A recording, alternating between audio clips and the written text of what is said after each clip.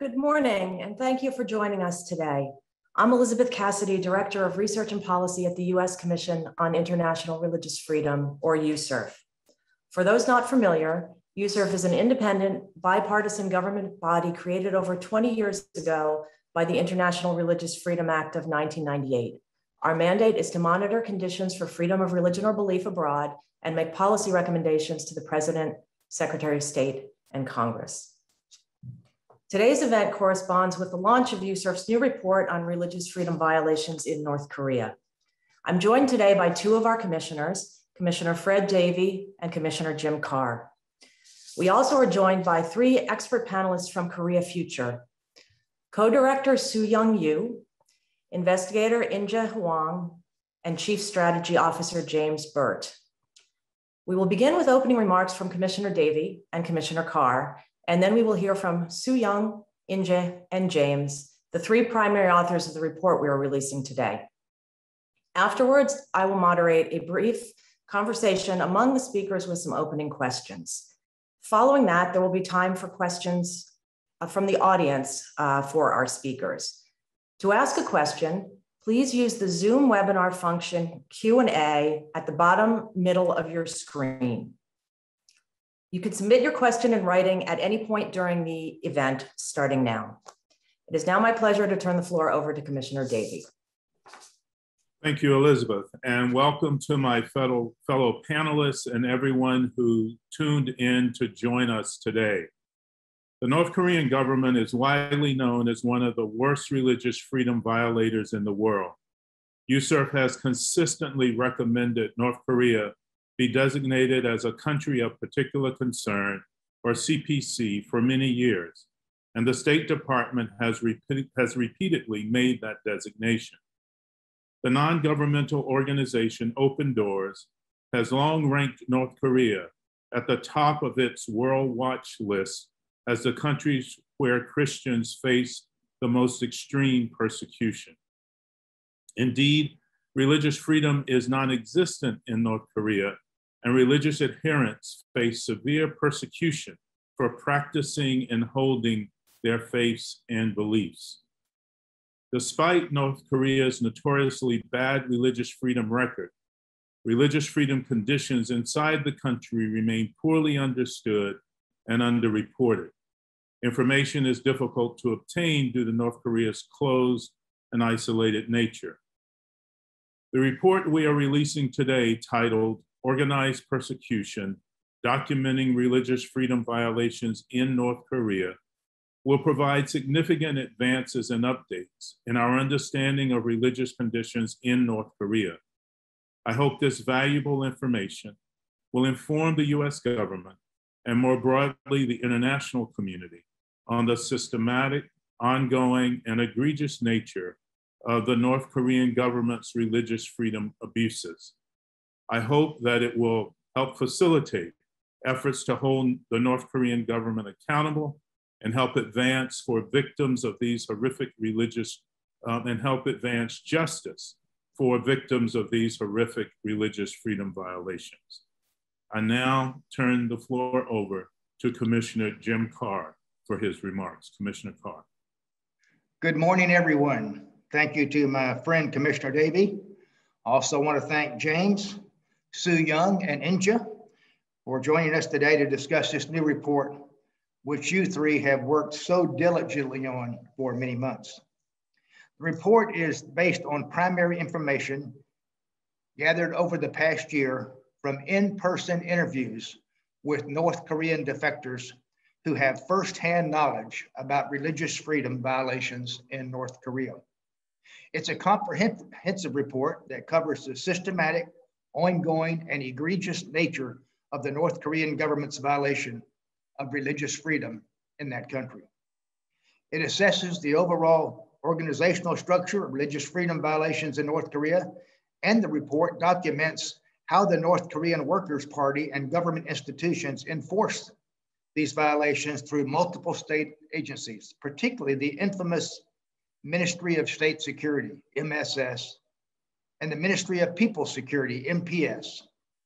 It also recounts specific forms of violation, torture, and mistreatment experienced by religious adherents. The report finds that the North Korean government exerts absolute control over religion and denies the North Korean people freedom of religion from birth. The government severely punishes any forms of deviation from its official ideology and policy, with Christians and adherents of shamanism particularly targeted for the persecution. The level of restrictions placed on religious freedom and the severity of government abuses, as detailed in this report, are deeply disturbing. I encourage all who are concerned about religious freedom and human rights conditions in North Korea to read this report. I will now turn it over to Soo-young to give a more in-depth overview. Soo-young. Well, thank you, Commissioners Davey and Carr, and thank you, Elizabeth. It is an honor to speak at today's event, and we thank USCIRF for its vital leadership in the defense of international religious freedom, and also for hosting this really important conversation on religious freedom in North Korea. I will talk about the context in which crimes against religious communities are taking place in North Korea, the nature of these crimes, and the organizations that are responsible for these crimes. The report tells us that as recently as 2019, Shamanic and Christian adherents were being subjected to violations that may amount to crimes against humanity, namely arbitrary deprivation of liberty, torture, and cruel, inhumane, or degrading treatment, persecution, and the deprivation of life, and other serious crimes such as the violation of religious freedom from birth. The report tells us about the state organizations who carried out these crimes, including Ministry of People Security, MPS, the Ministry of State Security, MSS, and the organizations who are ultimately responsible for the policies, leadership, and the wider environment that enabled these crimes.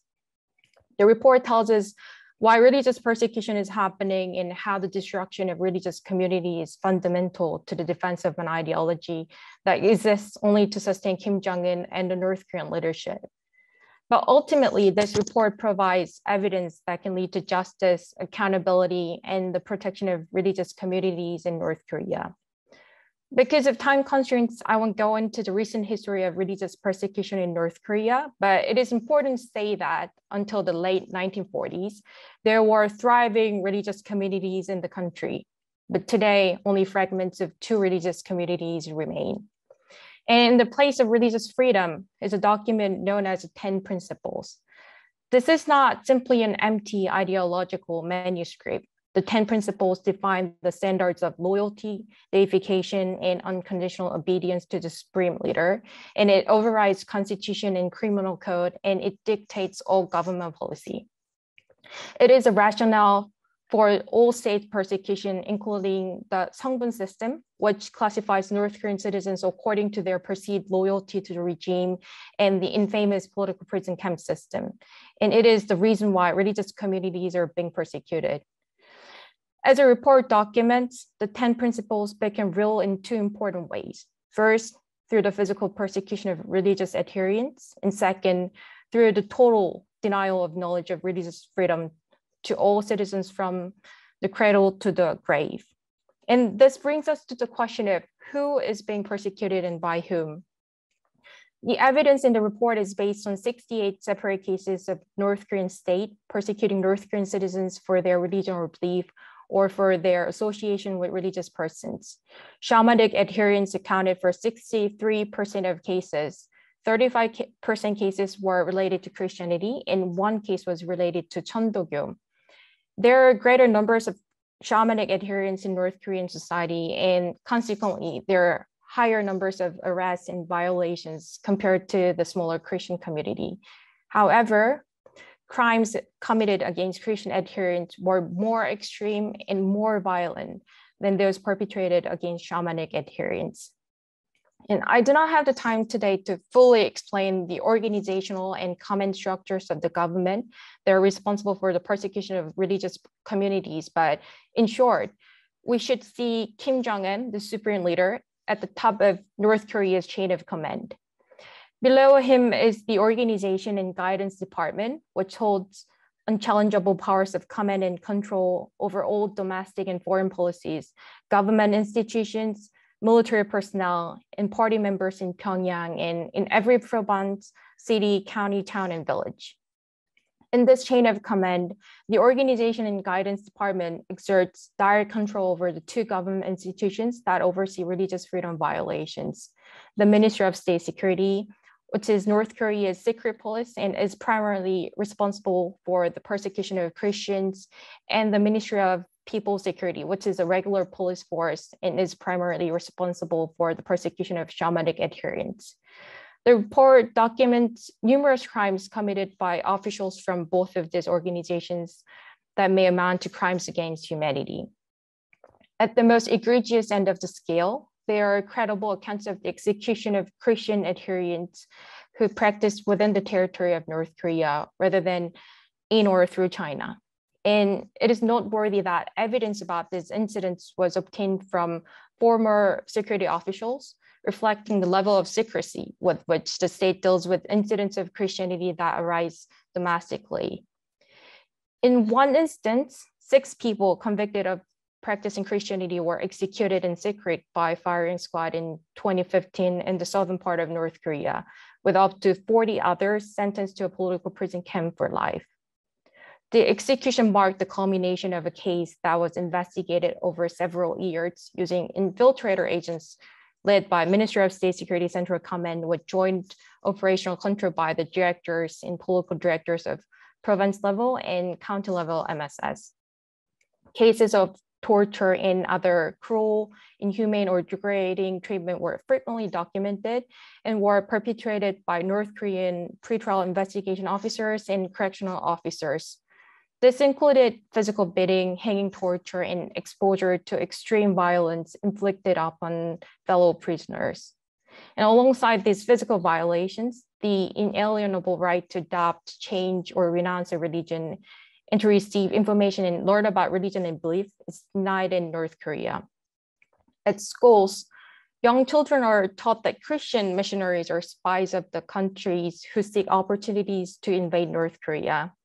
And they're shown graphic images of missionaries sucking the blood of children to show how malicious they are. And they're taken to state-run exhibition halls where religious adherents are presented as murderers, spies, and where Bibles are displayed as trophies taken from enemies of the state.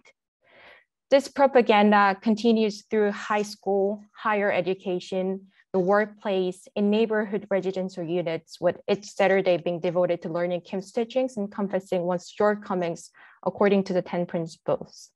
And anyone suspected of being sympathetic to or practicing religion is reported through the party committee system, and even a suspicion that a person is associated with Christianity is sufficient for the Ministry of State Security to visit the person's residence for a door-to-door search. And if any signs of religious activity are to be found, the person and even their family can be forcibly detained.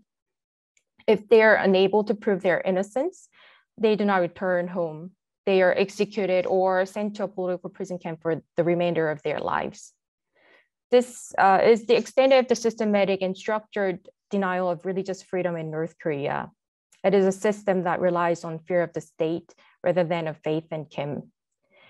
And while this may seem like a huge challenge for those in the international community who seek to protect the right to thought, conscience, religion, or belief, it is not. The evidence that is documented in the report tells us who did what, to whom, and why. This evidence means that justice is possible as long as there is sufficient political will to make it happen. Thank you for listening, and my colleague Inje will take over the presentation and talk about specific accounts of religious freedom violations in detail. Thank you very much, Soo Young, for that compelling discussion of the findings in this report. Inja, now I will turn the floor over to you. Thank you, Elizabeth. And I would also like to thank USCIRF for providing the space to talk about religious freedom and North Korea. As the project investigator who directly worked with the interviewees for this report, I would like to add to the already insightful and enlightening speech of my colleague by providing a brief summary of the status quo of religious freedom violations in North Korea based on recent defectors' witness accounts collected through September 2020 to March 2021. As stated earlier, a practice or manifestation of religious beliefs is a punishable offense in North Korea. It is also worth noting that the oppression of religious freedom is but one of human rights violations a North Korean individual accused of religious practice experiences during their involvement with the North Korean judiciary system. When questioned about the state of religious oppression in North Korea, most interviewees recounted their personal experiences regarding systematic criminalization of Christianity and shamanism. Naturally, these two religious traditions are the most frequently cited religion-related causes for abuses within the North Korean criminal justice system. Witness and victim testimonies indicate that law enforcement officials of both MSS and MPS do not practice due process in accordance with international law in the investigation of religious practices, arresting and detaining individuals suspected of the offense without necessary warrants, notification of rights, or the provision of legal assistance.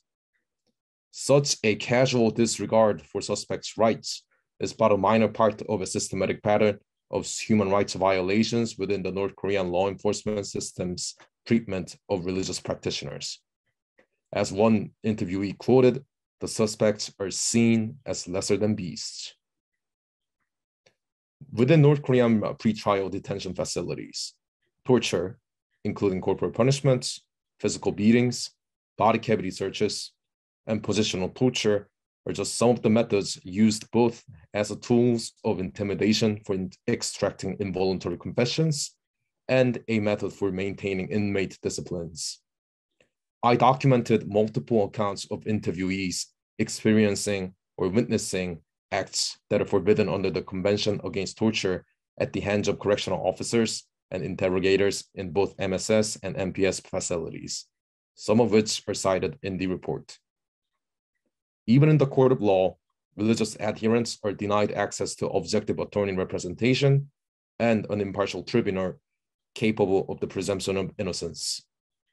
Defense attorneys belong to the Central Defense Attorney League, which is an organizational unit of the Workers' Party of Korea, and a defense attorney's duty to political reporting means that there can be no expectation of anything like client-attorney confidentiality. Oftentimes, defense attorneys relay victim testimonials to the very abusers, providing excuses for further violations within penal facilities. In other words, criminalization of religion in North Korea serves as another method through which the North Korean state can inflict upon its citizens the full range of systematic human rights abuses of its criminal justice system. In certain cases, individuals who try to manifest their faith within the penal facilities have received severe beatings by correctional officers who caught them in the middle of prayers or divinations.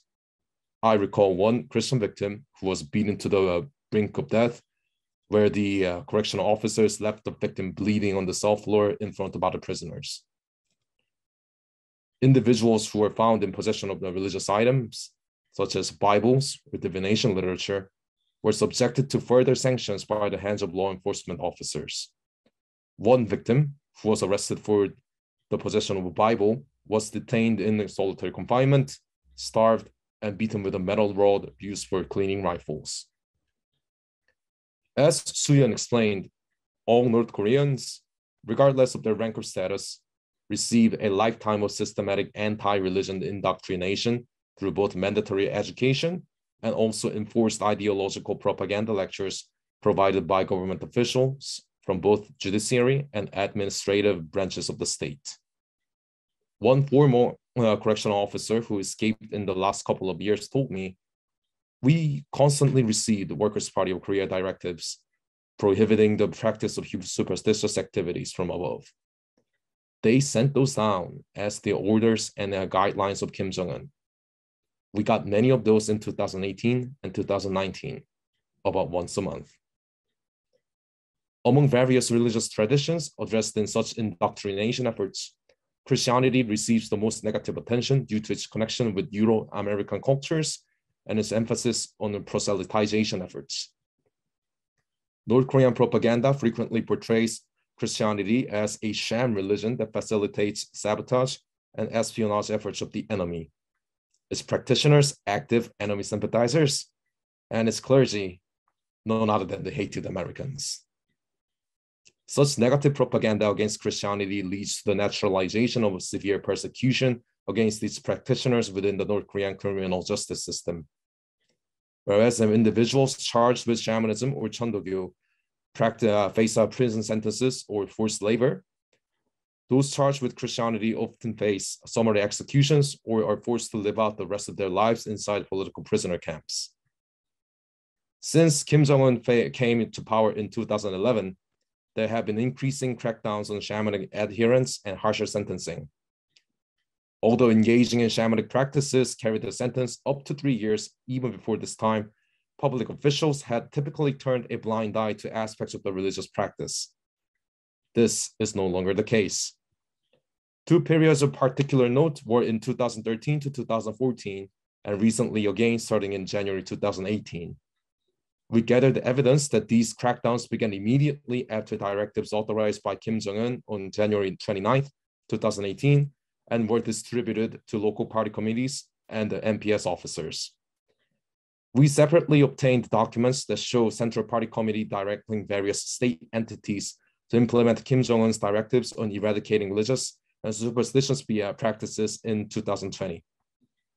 When guidance documents state that the directive was issued because officials failed to properly root out the criminal behavior, in this case, shamanic practices, they must now do all they can do to be shown to eradicate the problem. One public official who I interviewed had been involved in the arbitrary arrest and the detention of an elderly shaman. She was to be let off with a warning owing to her old age, but he told me, and I quote, "When Kim Jong Un sent down directives calling for the punishment of all shamanic practitioners, the elderly fortune teller was punished and sent to a re-education camp." In conclusion, the massive evidence documented from interviews with victims and witnesses of religious freedom violations in North Korea, in addition to interviews with perpetrators, and documents sourced from state organizations active in the persecution of religious communities, leads to the realization of two insights. First, the practices of religion itself is treated as a criminal offense, and anyone affiliated with religions face the danger of exposure to a litany of human rights violations that permeates the North Korean judicial process. Second, the reason behind the North Korean regime's criminalization of religion lies in its wariness against the disruptive influences religions may impose on a caste system based on adherence to the 10 principles. Because of this reason, Christianity, as an organized religion with a widely recognized Euro-American affiliation, retains the status of the most persecuted religion in North Korea. Thank you for your attention, and I will now yield the floor to the next speaker. Thank you so much, Injay, and all of you for bringing to light those stories of the horrific abuses that religious believers are experiencing in North Korea, which are so hard to obtain. So we really appreciate that.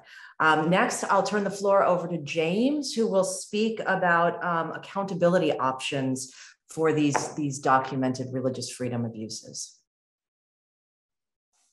Thanks, Elizabeth. I'd like to echo my colleagues and extend my thanks to USCIRF for providing this really important opportunity to talk about religious freedom in North Korea. The nexus of persecution that's already been discussed by Soo-yeon and Injay, which is namely the commission of the systematic physical violence and a methodical and planned denial of religious freedom, poses a very serious challenge to international justice and the universal realization of the right to freedom of thought, conscience, religion, or belief. This report marks one of the first occasions where crime-based evidence of religious freedom violations has been linked through evidentiary materials to the policies that demonstrate intent and also to the political structures and chains of command that were responsible for coordinating or otherwise directing these crimes. What I'll briefly cover in my allotted time is the viability of accountability options and the prospects for justice for victims who have suffered the most egregious crimes based solely on their religious beliefs. We cannot and should not forget that North Korea is a country where international law has been violated on a very grand scale. Its people have witnessed and been subjected to systematic violence and abuse for 7 decades, including unrelenting assaults on their faith. With this as the backdrop, the pursuit of accountability is unquestionably a good thing. On the one hand, it tells our adversaries about the values in which we fundamentally believe, namely respect for all human life and human dignity, and it starts to cement the legal and moral building blocks that will one day lead to justice. Accountability is, in this respect, as much about the process as it is about the end goal. It's not necessarily about targeting North Korea, it's about upholding international law at every point, regardless of the state in question, and about protecting the rights of all individuals to believe or not believe as their conscience dictates. As we've already heard, the state of religious freedom in North Korea is incredibly perilous, and the crimes being committed against both Christian and Shamanic communities are grave. The crimes that are documented in the report, including torture and persecution, may very well, as Soo-Yeon mentioned, meet the elements of crimes against humanity under the Rome Statute. The million-dollar question really is, what can we do to hold perpetrators to account, to deliver justice to victims, and ultimately to prevent further atrocities? Happily, there isn't an absence of accountability options for North Korea. On the contrary, there are a number of options, some of which will be simpler than others to initiate, but all of which can collectively contribute to the accountability agenda. At the more immediate end of the scale, and perhaps most achievable, are targeted human rights sanctions against identified persons responsible for serious violations against religious adherents and religious communities in North Korea. There is precedent under existing executive orders in the United States, where several North Korean government officials complicit in human rights violations were sanctioned in 2016 and 17. More recently, the European Union and the United Kingdom both imposed human rights sanctions under different regimes against individuals and entities of the North Korean government for their role in serious crimes. These sanctions across the US, UK, and EU were not designated for crimes related exclusively to religious freedom violations, but they are indicative of the symbolic and material costs that can be imposed on perpetrators through these existing domestic accountability mechanisms. These targeted sanctions are not going to be the silver bullet in this case, but they are very useful in the domestic accountability toolkit. Internationally, however, the most recognizable, yet I think also the most distant prospect for accountability remains the International Criminal Court. For many reasons, it's probably worth us thinking past the ICC in the case of North Korea, not least because it's debatable whether it's going to be the best forum for North Korean accountability, but fundamentally because of the likelihood of Russian and Chinese vetoes at the Security Council that would block a referral of North Korea. So if we are to assume that the International Criminal Court would not be the most effective path, one international court that could, in theory, exercise jurisdiction over North Korea would be an ad hoc international tribunal similar to those of Yugoslavia and Rwanda. Through invoking the responsibility to protect, a majority vote in the General Assembly could, in theory, establish this ad hoc tribunal for North Korea, which could be akin to something like Nuremberg, and which wouldn't then need the consent of the Security Council or the North Korean government. But there are alternatives beyond an international court.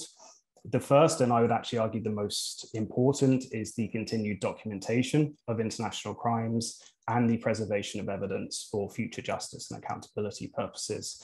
And here I'm talking about documentation on 2 levels. On the one hand, we have bodies of the United Nations who can receive and document evidence. This is primarily led through the OHCHR office in Seoul and its accountability mandate, but also through special procedures. We have a special rapporteur for North Korea. There's obviously a special rapporteur for religious freedom as well, and other bodies such as the Working Group on Arbitrary Detention. On the other hand, we have non-governmental organizations such as our own who can compile evidence and dossiers on perpetrators that can be shared with national governments, fact-finding bodies that are established, and accountability mechanisms.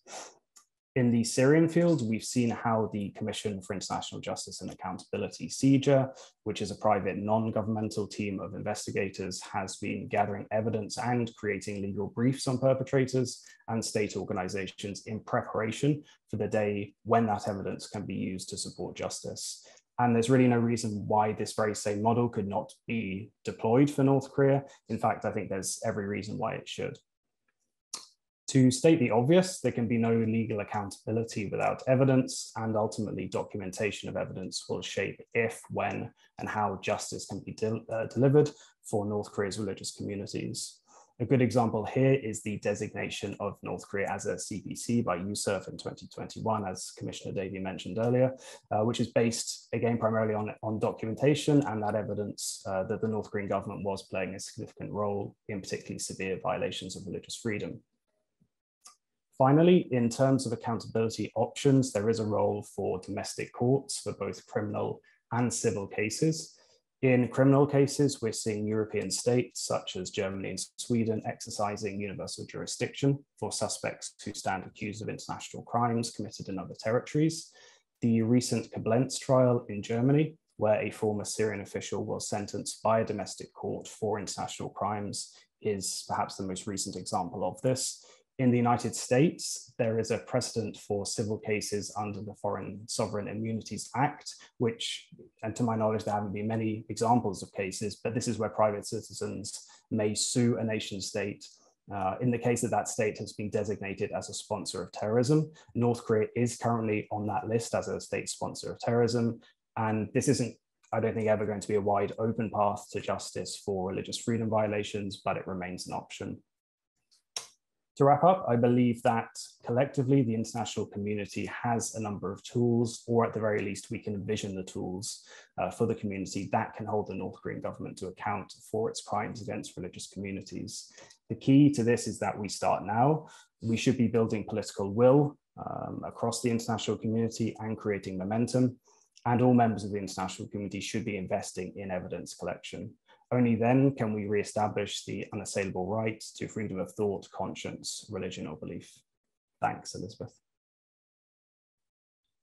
Thank you very much, James, for that contribution.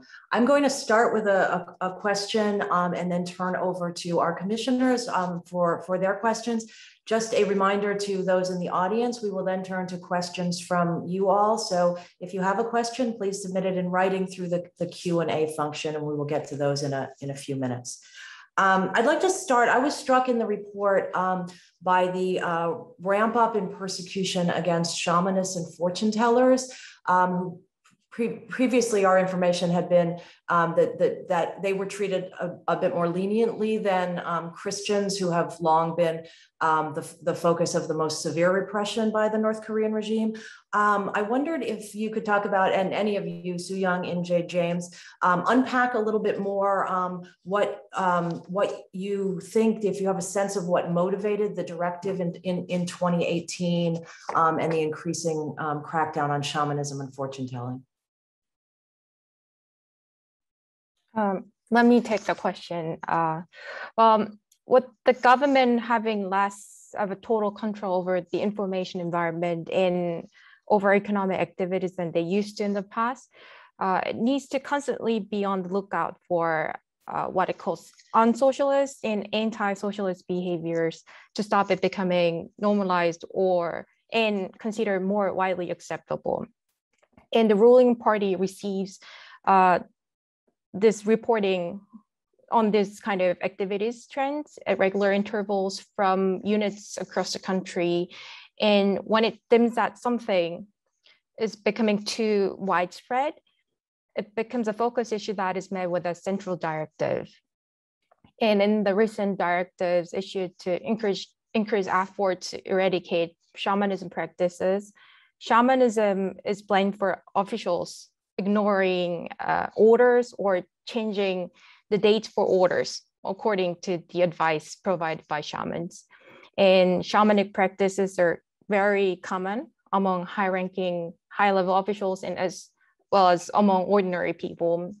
And we have also been told of cases where certain shamans received the protection of protection of officials, high-ranking officials who engage them in this type of patronage formation in the alternative power pockets, however small, is dangerous for the cohesion of the ruling party. I hope that answers the question. It does. Thank you. Thank you very much. Commissioner Davey, would you like to ask a question? Sure. Thank you, Elizabeth. And again, thanks to our panelists for their very informative and moving presentations on the dire state of the absence of any religious freedom in North Korea. My question is for NJ, and NJ, I'm particularly interested in knowing sort of whether there are any Christian communities, however small, however secretive, that still meet for collective worship services in North Korea, as far as you know.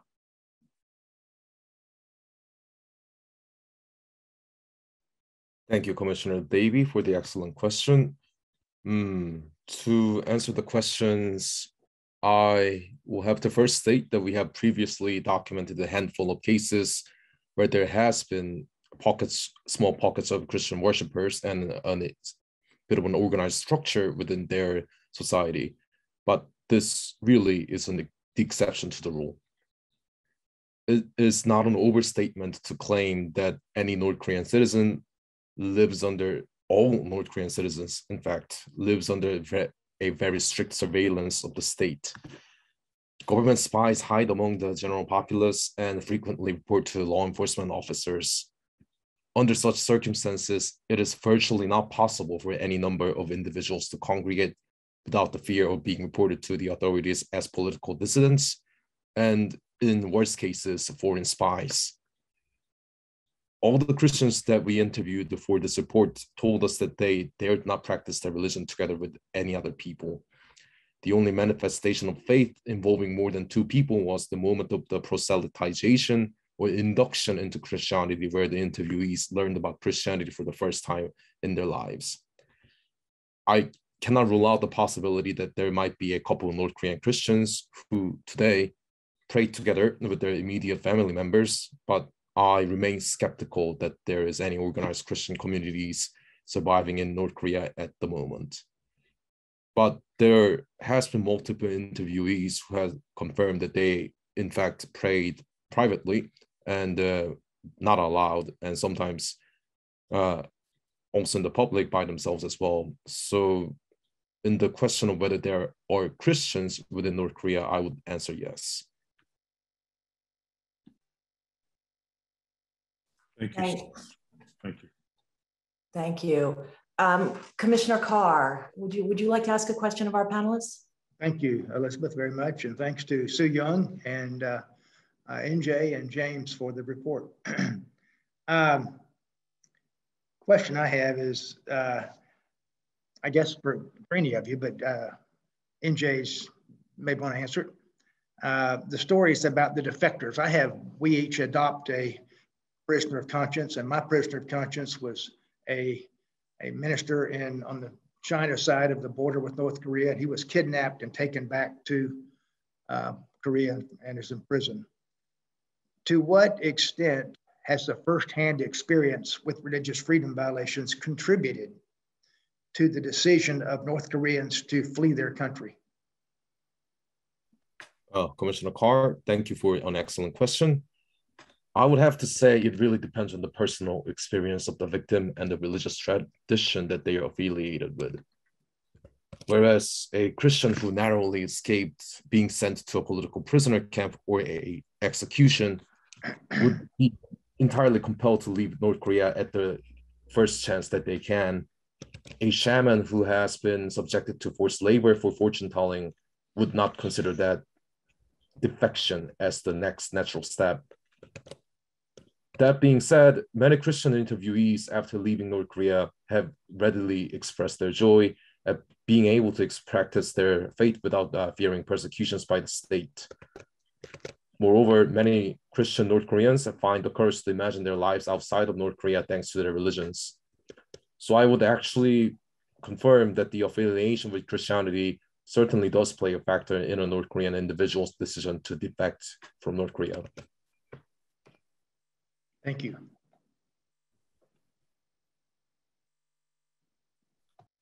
Thank you very much. I don't know, commissioners, if either of you have another question you'd like to ask, or if not, I will go to we have some questions from the audience as well. I'd like to ask James a question, if I might, Elizabeth. Absolutely. Particularly about, given the high priority, obviously the U.S. and the U.S. government and international community place on security and nuclear non-proliferation concerns, how can those negotiations take into consideration the promotion and integration of religious freedom and human rights as they engage around these questions of security and nuclear non-proliferation? I guess to say it another way, should the promotion, or can the promotion of an integration of religious freedom and human rights be a part of these policies toward North Korea by the US and the international community? Thanks, Commissioner Davey. Yeah, I'd make 2 quick points. Firstly, in the short term, and obviously where the evidence dictates, yes, I think deploying every available domestic accountability option is critical at this stage when it comes to the violations that we've documented today. This doesn't just cover the US, it covers the UK and the EU, both of whom have human rights sanctions regimes, as I mentioned in my presentation. This means that we don't need to reinvent the wheel to do something today. The US has 3 executive orders for North Korea, and using these mechanisms would therefore send an important signal to North Korea's perpetrators and challenge the perception of impunity that I'm very sure exists in Pyongyang when it comes to religious freedom crimes.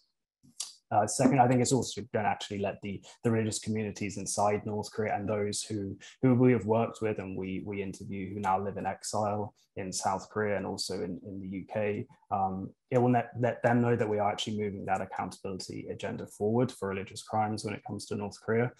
The second point, and I know that this was a recommendation in USCIRF's 2021 annual report, is that the US government does fully integrate human rights into every theatre of its foreign policy on North Korea. There has been an assumption, not necessarily in the US government, but I think more broadly, that bringing up human rights, or at the very least having improvements of human rights as preconditions within diplomacy or engagement of North Korea, is going to somehow be harmful to the denuclearization or the broader engagement of Pyongyang. The opposite, I think, is actually true.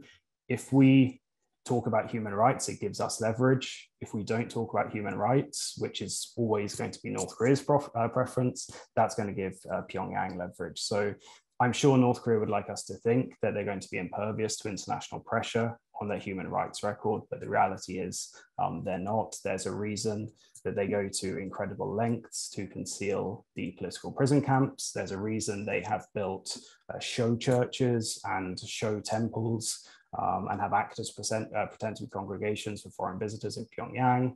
There's a reason they respond so aggressively to Human Rights Council resolutions that condemn their human rights record more broadly. And there's a reason why they push back so hard against targeted human rights sanctions, and I'm sure would do if they were reimposed.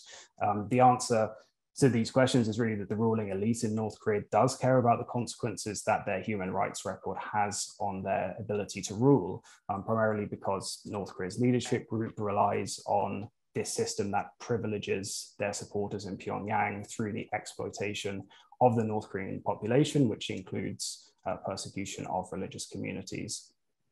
And I don't think also we should forget about the impact that us talking today, and more broadly, so the US government and the international community, about human rights violations, the impact this has then on perpetrators. To give an example, during the project, we interviewed one perpetrator who had been stationed at a penal facility in North Korea, and they told us how they had received orders not to perpetrate the most serious of violations, and this was said to be a direct consequence of what was being discussed about North Korea's human rights record outside of the country. So there's the issue that not talking about human rights sends the opposite signal to Pyongyang, and I think that it's something that, yes, the US government, but more broadly, the international community does need to integrate into every component of engagement and diplomacy with North Korea. Thank you so much. Great, thank you, thank you. Commissioner Carr, did you have another question, or should I go to the audience questions? One short one, and we've got some great questions coming in from the audience, but just can you briefly describe the kind of facilities that the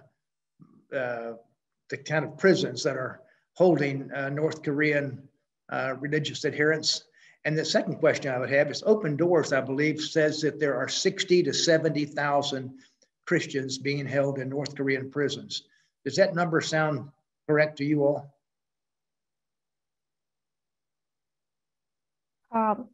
Thank you for the question, Commissioner Carr. Well, there are there are facilities that are run by many MSS and MPS, and anyone found to be associated with Christianity is sent to political prison camps that are normally run by MSS. And there are cases when, during the investigation by MSS, some are even forced to confess guilt through torturing, other cruel and inhumane degrading treatment. And that is because the MSS officials are incentivized to catch religious adherents to basically get promoted. And when they are sent to political prison camps, actually they are tried according to the due process in the internal MSS court, and also they are sentenced to a certain period, but this is just a formality, and it seems people sent to a political prison camp barely survive. And for shamanic adherents, they are sent to different types of facilities, and usually they're punished in a graded way, depending on their social influence or the severity of their engagements. And it varies from 6 months to 5 years based on the data we've collected. And for shamans sentenced less than 1 year are sent to labor training centers. And for sentences longer than 1 year, people are sent to re-education camps in both facilities impose forced labor under harsh environments. And under criminal code, the maximum sentence for superstitious acts is known to be 2 to 3 years.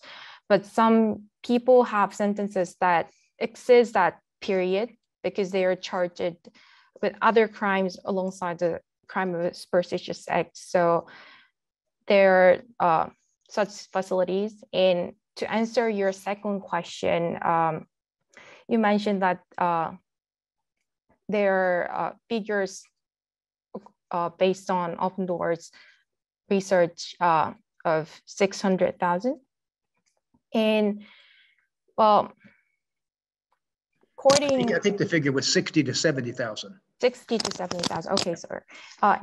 Well, that's actually a question that that was frequently asked to us as well. But to be honest, we cannot know how many Christians currently exist in North Korea for the simple reason that it is impossible to know.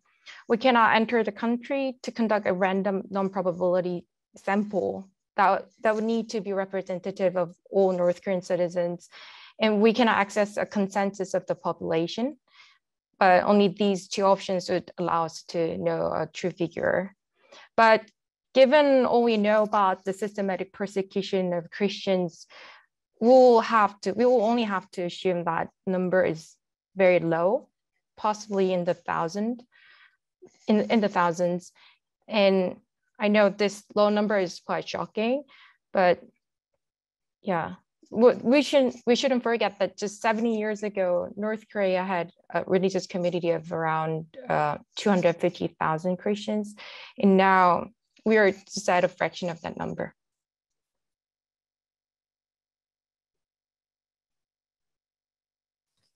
Thank you, Soo Young, for that helpful answer. I'm now going to go to some of the questions we have from the audience, kind of building on Commissioner Carr's question, and Soo Young, your answer on the two different ministries, the Ministry of State Security versus the Ministry of People's Security.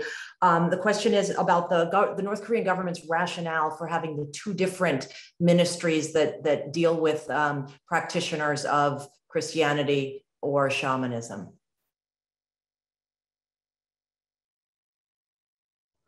Well, that's a very good question. Thank you. Well, both are law enforcement agencies who can arrest and imprison citizens, and MPS can be seen as a national police force with duties of maintaining public order, while the MSS is a domestic intelligence agency with duties of maintaining political conformity. And in practice, shamanism is dealt with by the MPS according to the criminal code, while Christianity is persecuted by the MSS according to political prerogatives. And what is relevant here is that the MSS, through the Foreign Management Bureau, which is coordinated under the MSS Central Command, oversees the political prison camps that holds Christian adherents and up to 3 generations of their families. These facilities are perhaps the most recognizable tools used to suppress Christianity. And the MPS also run their own penal facilities where shamanic adherents are sent for punishment, including forced labor camps and re-education camps. And this should not be seen as a lesser form of punishment. They're under brutal environments where inhumane conditions and physical violence and forced labor are common.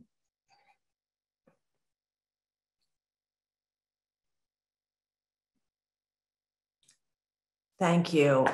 We have another question from the audience asking, how has the current situation with COVID-19 in North Korea affected religious freedom? I don't know if that's something that you heard about or learned about in any of your interviews. This is really a question for any of you.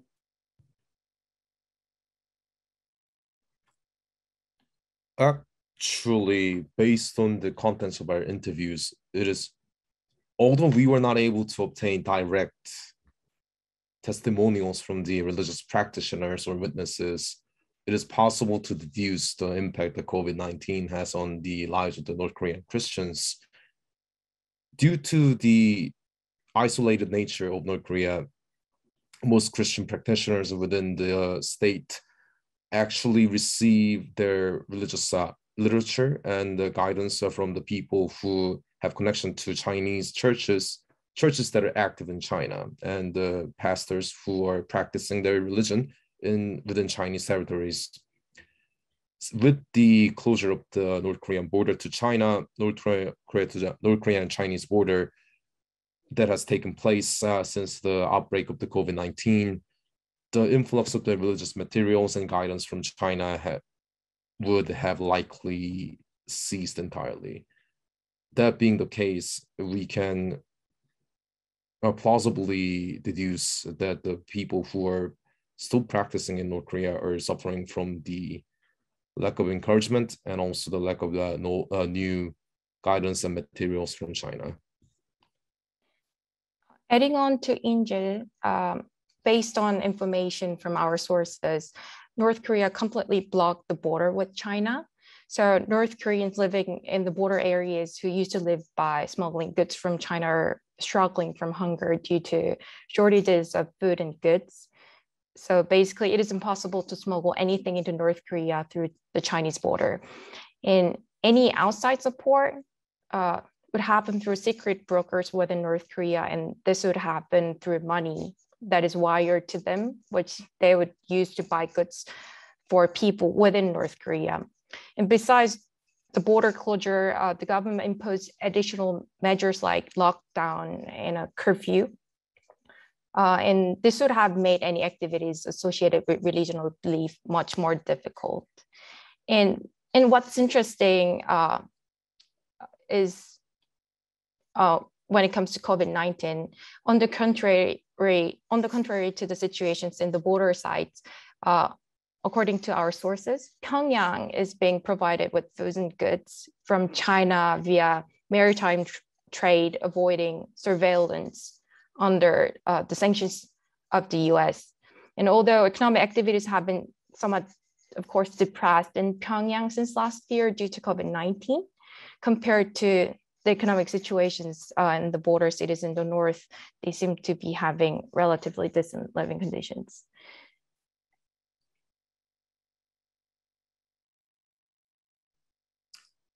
Thank you very much for that.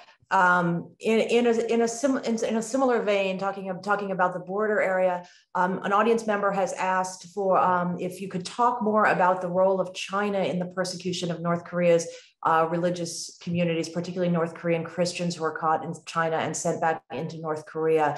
Was there information on that came out from your interviews?